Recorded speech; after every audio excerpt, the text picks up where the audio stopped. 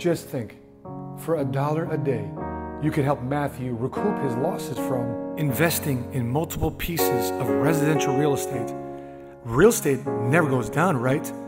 Well, that too, but in addition to tenants never wanting to pay their rent on time, taking them months for Matthew to evict them. Couldn't believe it.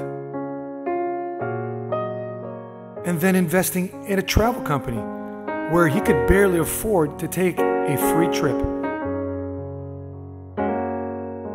And investing in a supplement company where the only thing that was supplemented was a growing inventory stocked in his garage.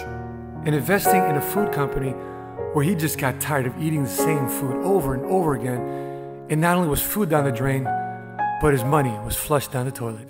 So please, call now and donate, because Matthew's wife and kids cannot wait to get their daddy back.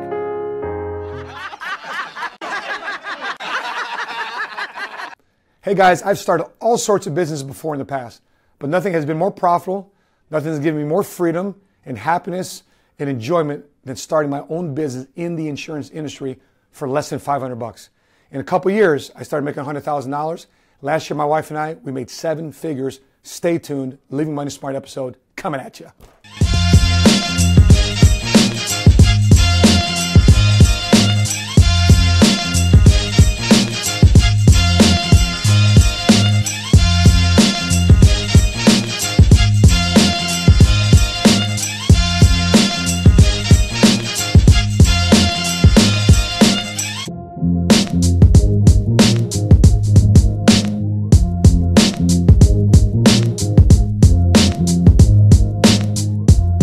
Why do you put out free content? How come you're not selling this stuff? It's the hunt, baby. It's the hunt, man.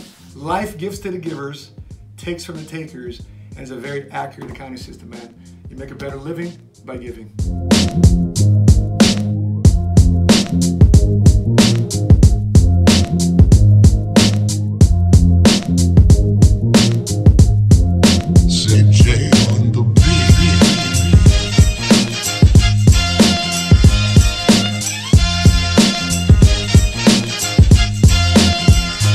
The first step to becoming an independent insurance agency and being an entrepreneur in this industry is you got to get licensed. In most states, it's a 150-question multiple choice test, and you need a 70% to pass. And even in some states, you can even take that test in Spanish. Now, in this situation, there's a partnership. In my situation, it's my wife and I. Talking about my girl, my girl. I do business development, I do marketing, I do training, I do coaching. I don't do any of the selling. That's why in this partnership, our partnership, somebody has to get licensed. Let's hear from my wife of what she does with that license here at the insurance agency. Hello, my name is Sheena Sapala, and I absolutely love what we do here at PHP, and being able to be a licensed professional in the industry and sit down with clients, which is what I do 100% of the time, and help them properly protect themselves. It definitely fulfills a bigger purpose for me. And what I love my husband does, he's great at marketing and leadership development for people who want to be entrepreneurs, but my passion is truly helping clients day in and day out. And the second part about building your own independent insurance agency is who you're going to represent, what are you going to offer, and how many different carriers you're going to represent under your one roof. Here's a thought.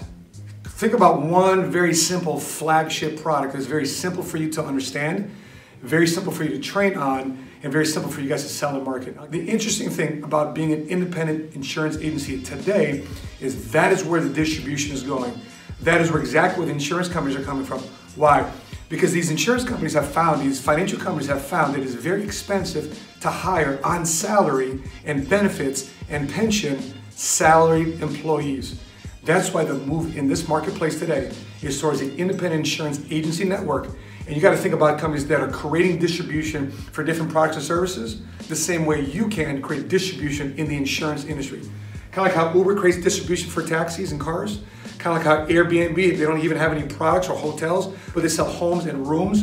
At the same time to Amazon, none of these guys manufacture their own products, but they sell the products of others. That's the way it is right now in the independent insurance agency marketplace.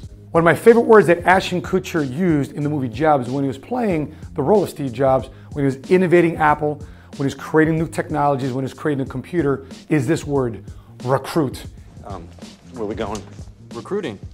And every time he had a new project, new idea, guess what he always did? Recruited a new, fresh team. He was always on top of the team to make sure they're always fresh and innovative.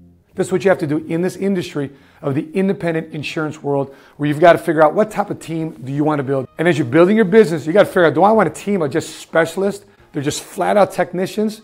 They're just great sales guys. Or do I want to build a management team of guys that are somewhat proficient? Some guys are great, some guys are average, some guys are that you got to replace. But you got to figure out what that mix is for you as you're growing to as an entrepreneur.